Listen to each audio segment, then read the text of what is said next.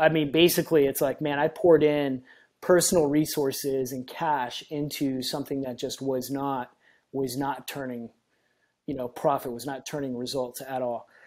And then the pandemic hits, and people in California, basically we had over 50 employees just stop working. There was nothing that I had done up until that point that had failed. This was actually the first time that I failed in business. Hey, how's it going? It's Tim Brown. This is the Hook Better Leads podcast, and today I'm with Graham Desert, or is it Desert? Great question. Yeah, it's spelled dessert, but pronounced desert. Desert. But whatever. Desert. Yeah, whatever. Hey, man, whatever you want it to be is cool with me. We're talking about lessons from bankruptcy and the pain of leadership. Heavy is the head that wears the crown sometimes. We're talking about all those things today on this podcast.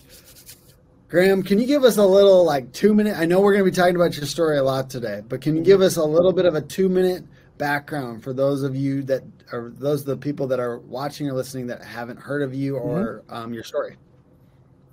Sure. Yep. Grew up in a large military family, 10 kids in the family. My dad was in the Army. We moved every 2 or 3 years. Grew up in Colorado. Lived in, basically all up and down the East Coast. Moved to Kansas City. That was his last station. That's where I went to high school. That's where I met my wife, where I went to college, where I started my first business, where we started our family.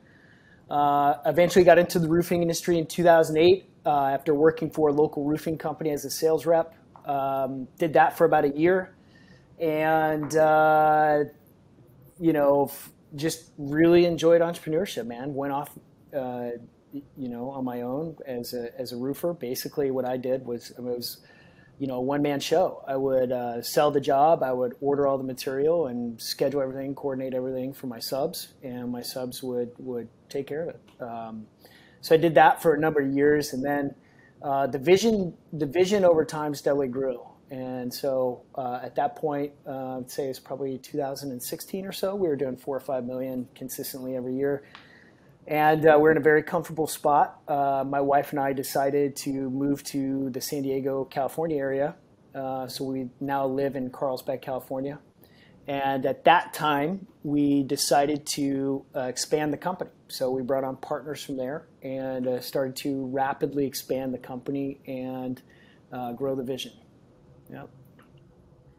And I know that since that's really useful. And it sets up our story because I know that during COVID, you guys had some serious setbacks and it ended up being pretty catastrophic for the company. And I know that since you said, don't let this be an excuse for those of you that don't take big shots. So you're like, I don't want to be a lesson in not taking big shots because you guys were aggressively expanding and there was this moment.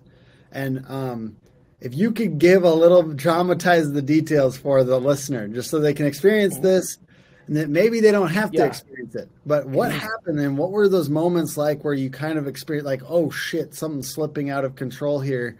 And what did you go through emotionally at that time that led to your decision? Well, I think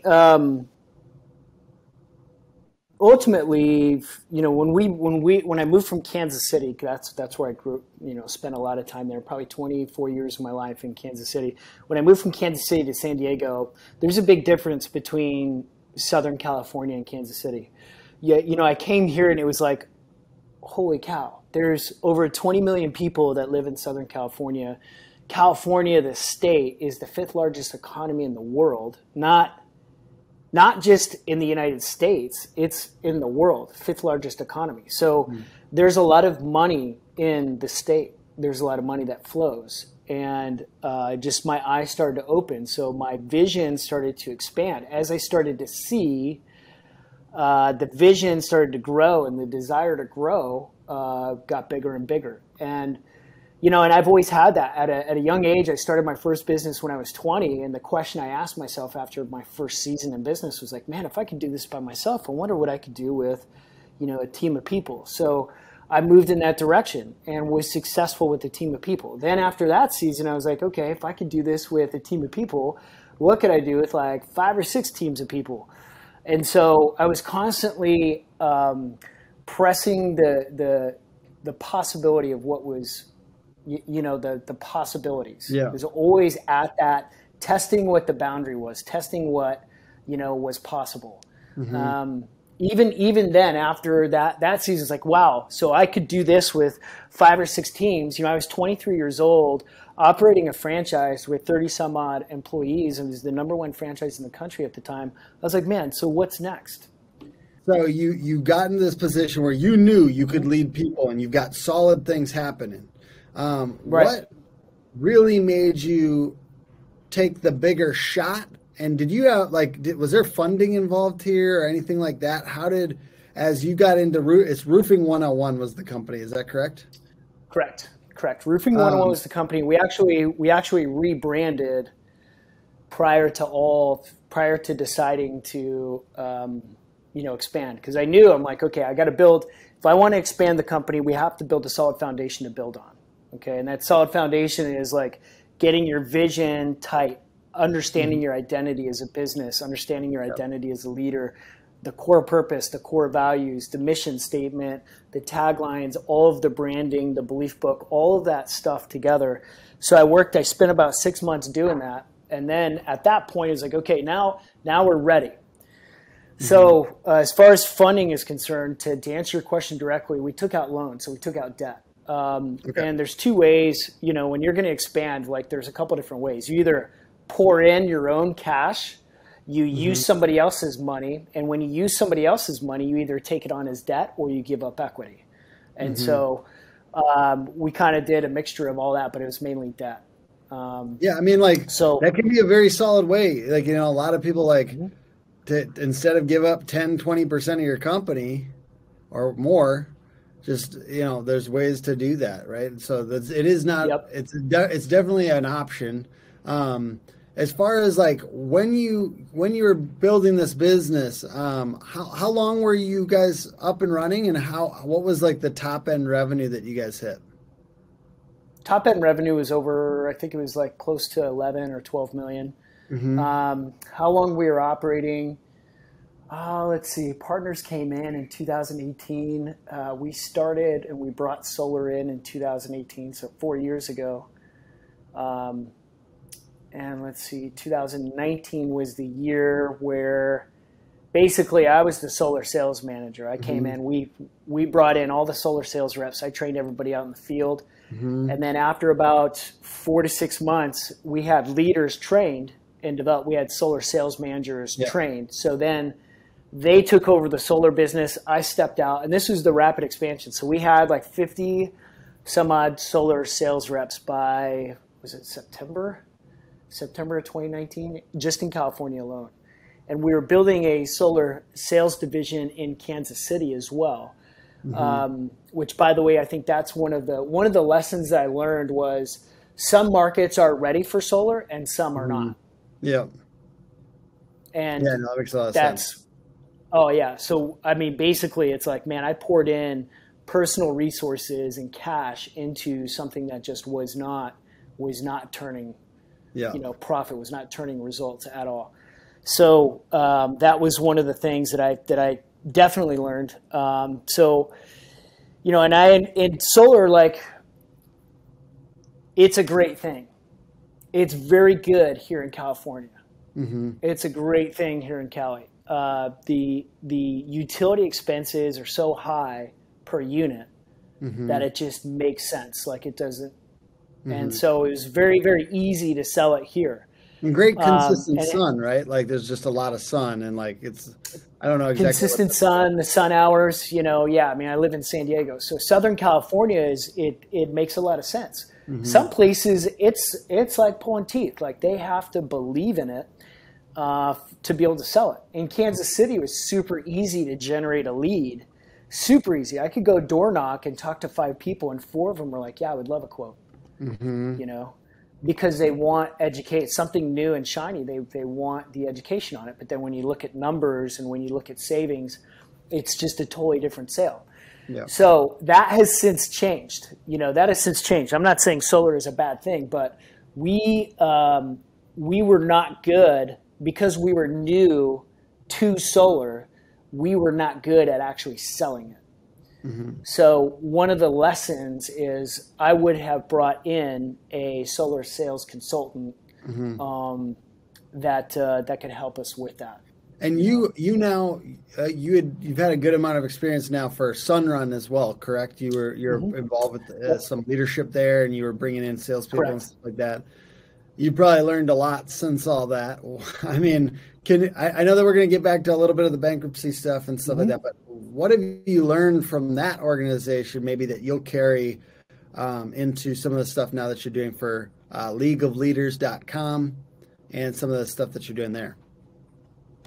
Well, it's what's great about Sunrun is they're the largest solar company in the country, if not the world. What was cool is watching them.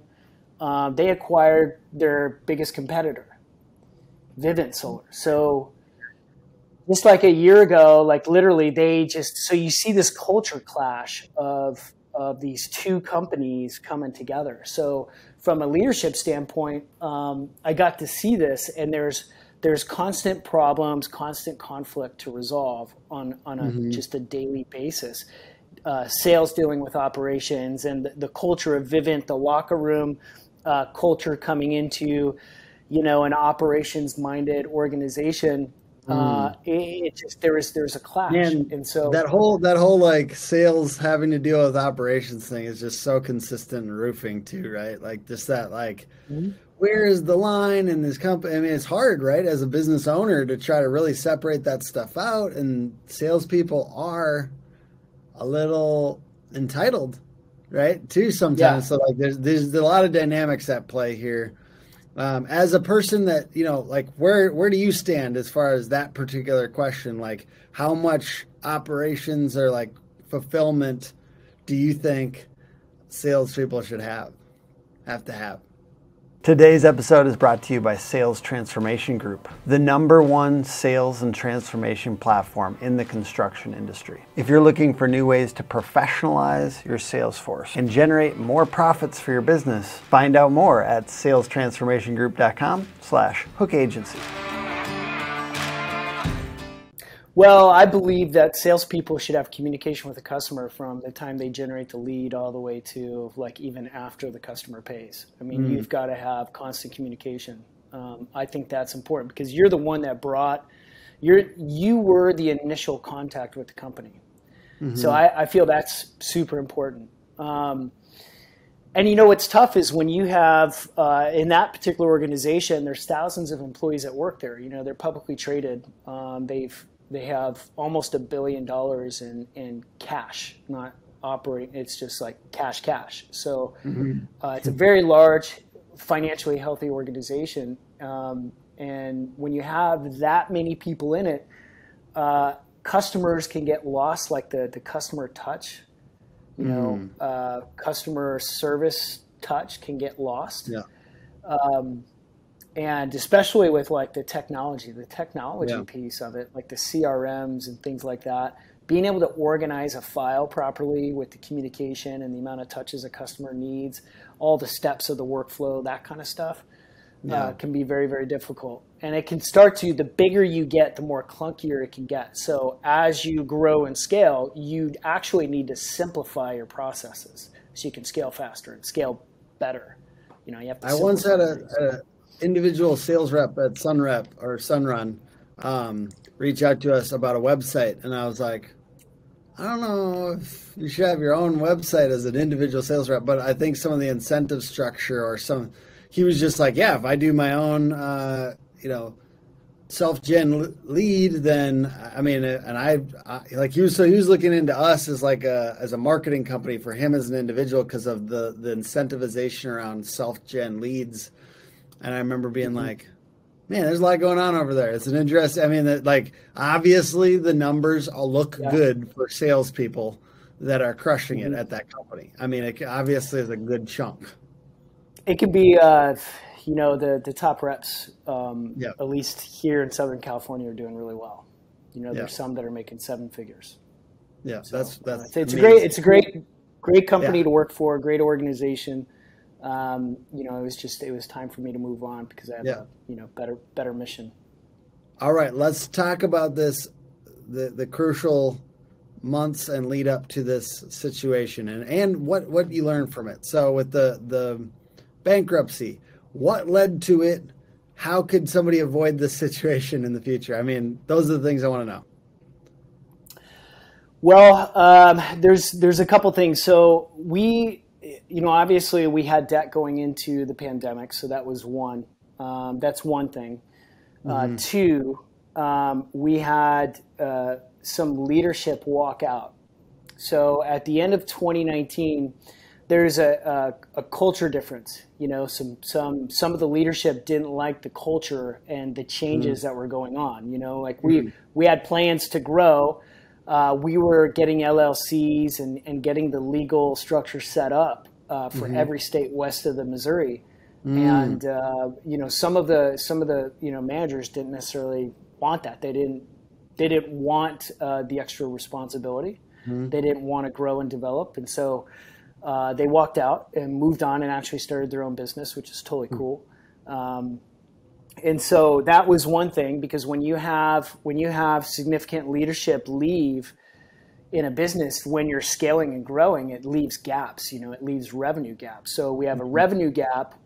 Plus, we're growing and scaling and hiring solar sales reps and roofing sales reps in the places where we're operating, and that requires payroll, because yes, they're commissioned sales reps, but we're also paying them minimums while they're training. So we're paying minimums while training, and we're also training them. So it requires trainers. So we at that point we had classroom and field trainers. We had recruiting managers to pay. We had obviously the sales reps and the production managers. All these people on payroll. You have revenue walk out the door. You have incurred debt. You finally figured out the formula to turn profitable at the end of 2019, moving into 2020, and then the pandemic hits, and people in California, basically we had over 50 employees just stop working. And so then, what's interesting is these debt payments and these bills, like you still got to pay your bills, just because there's a pandemic doesn't mean you just stop paying bills. People want their money. So the debt payments kept on going, obviously. And then obviously when the pandemic hits, there's a 2 to 3 week period where nobody really knows what's going on. So we're just chilling at home. Well, when it's time to get back to work, people didn't want to go back to work. So we had all the investment that we made hiring and training those people basically went out the window.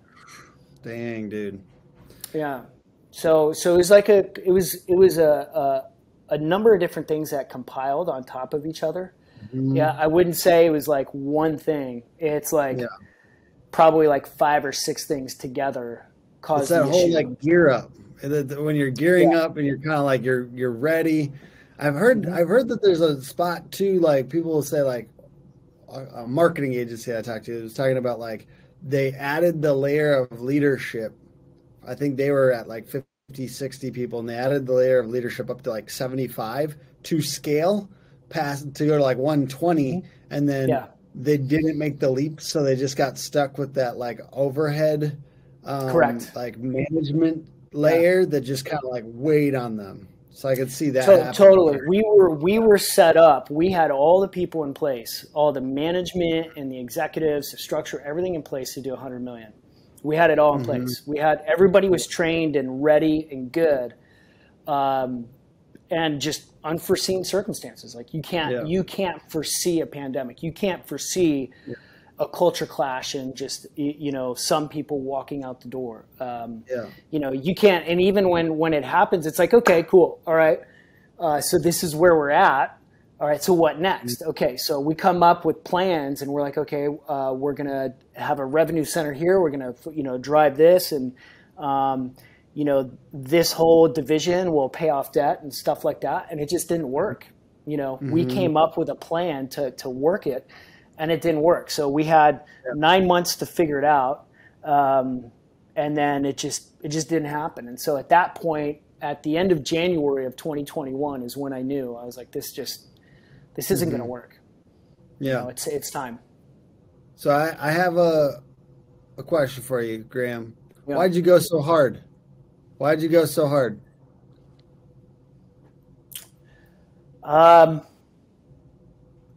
Dude, that's who I am.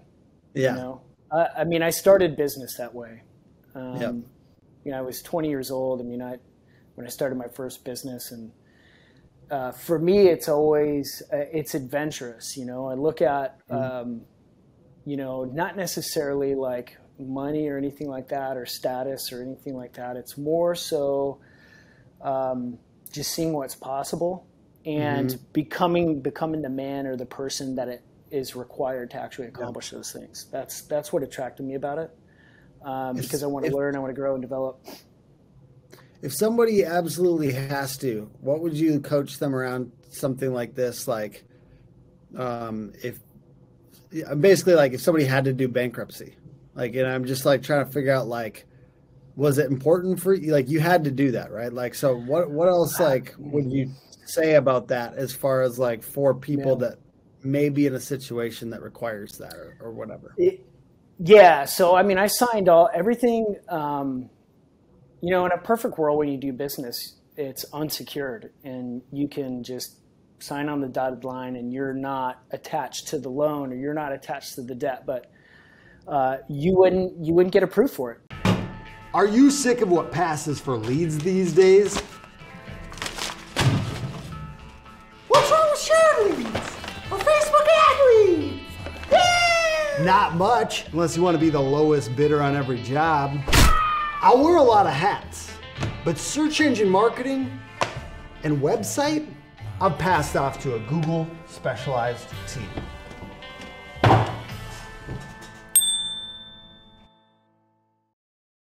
And, you know, you don't enter into a situation thinking, oh yeah, I'm going to fail. Oh yeah, this isn't going to go well. You know what I mean? Like, I was not thinking that. There was nothing that I had done up until that point that had failed. This was actually the first time that I failed in business. And so I mean,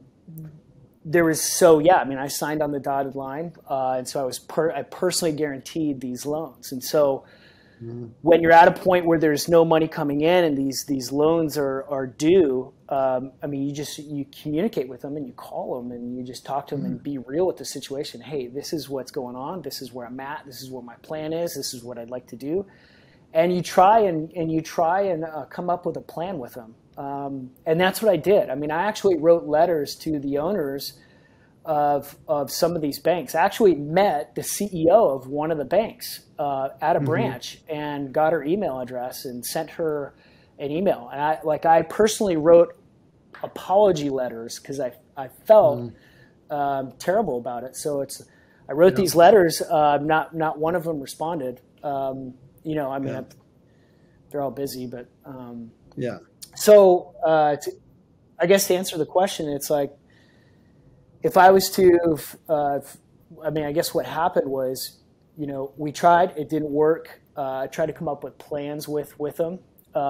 These people did not, the creditors did not want to have any sort of a plan. They were just like, this is what it is. I had bank accounts seized. You know, there weren't really any assets at that time because, you know, we sold property already. We had houses in Kansas City. We sold those. We cashed out retirement plans to fund the business or to live on, you know, during this time because I'm not getting paid. You know what I mean? So it's like we're living off of these things and paying personal bills with these things. So all the assets are gone. So I was literally in a position where it's like, I don't have anything to give you. There is nothing here. I can't like. I have $5. Would you like that? You know what? There really was nothing, and so the only option was to file bankruptcy. That was the only option. Okay. And that's the spot some people will be put in. Question: any other like lessons before we go into what you're doing now and how you're helping people? What other lessons would you say came out of this experience, or are you far enough past it? I guess where you're starting to really metabolize some of the things that you. I'm sure you feel some of these in your body, like the amount of like pain that they had for you, like as a leader in this organization. So anything else? Well, yeah. So, I mean, it can be painful for people. Like the process took a very, very long time. Normally bankruptcies take 1 to 2 months. This took 7 months, because of the size of it. It was, if you add everything up, it's a little over $3 million, which is kind of ridiculous. So it's a lot. Yeah. So there were a lot of people involved in it. Looking back at it, another lesson would be you need a board of directors. You need to be a part of some sort of a peer group or mastermind, or have a coach or a mentor. As a business owner, you need people looking over your shoulder to just see your blind spots, because when you're in the trenches or when you're in it, there's things that you're not going to be able to see. And had we had this peer group, had we had this mastermind, or had we had a coach or a mentor or a board of directors, some of these blind spots would have been revealed. The 5 to 6 things that kind of added up. And maybe they were revealed, and that's where persistence and drive can really get you in trouble, is when you just persist, and you're like, we'll work through it, which is great. That's a great quality to have. But there are times where you have to like pause for a second, look at it objectively, and make decisions. Is this truly what we need to do? Should we pump the brakes just for the next 4 weeks? And the other thing is timing of things too. Our growth trajectory was set out in phases. So we had phases we were going through, and my responsibility shifted as the company grew. Like it shifted like every quarter. It was like every 3 months I was doing a different responsibility. So I was the tip of the spear. I'd get in, I'd build it, and then I would pass it off to somebody else. I'd get in, I'd build it, and pass it off. And so what I was doing was I was working on technology, which is great. That's a beautiful thing to work on. And it was going to be necessary, in 2 to 3 years from now. But there were things going on that required my attention that I was not privy to, because I was working on the business. So people talk about working on the business and working in. It's a beautiful thing to work on the business, but when things aren't going well in the business, you have to be able to pull off of those projects the beautiful things that you're passionate about to get in the weeds and get dirty again. And so I didn't do that fast enough. Yeah.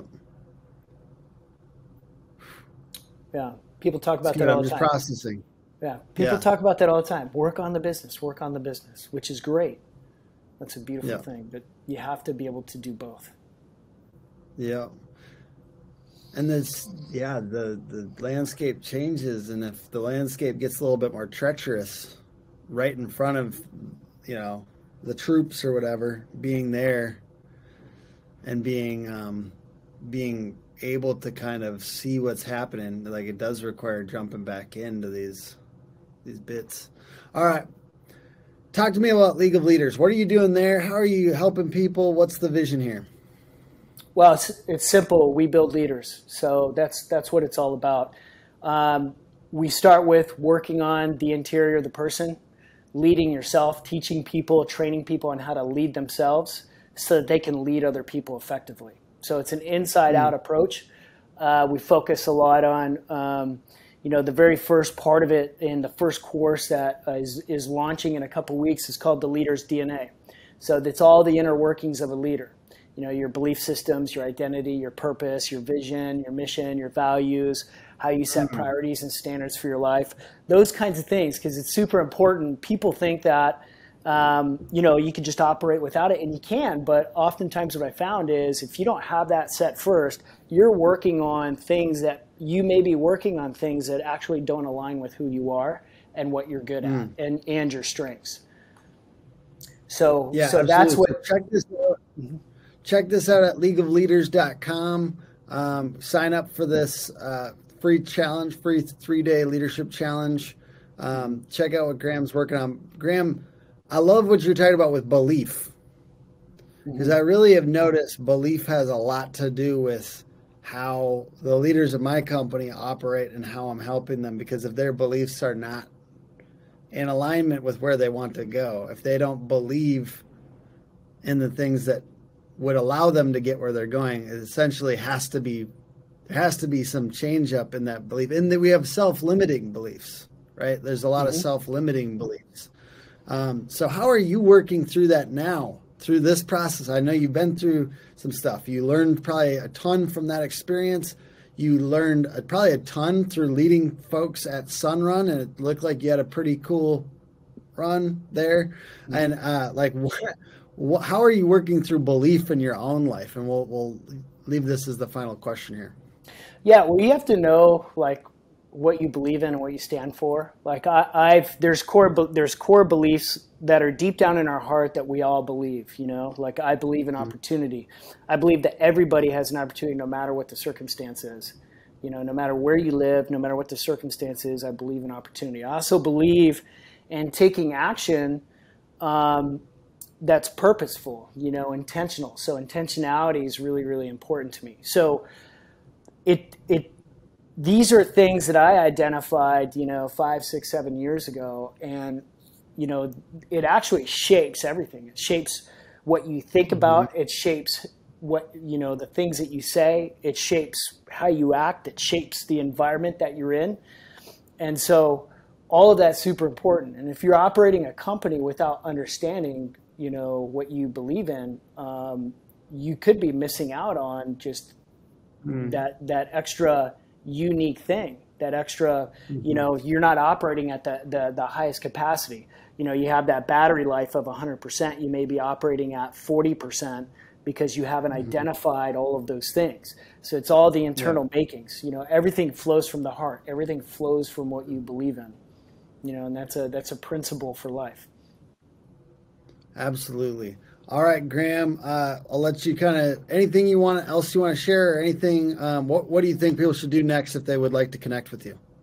You know, hit me up on social media. I'm on all the channels, Graham Desert. It's pretty easy to find me.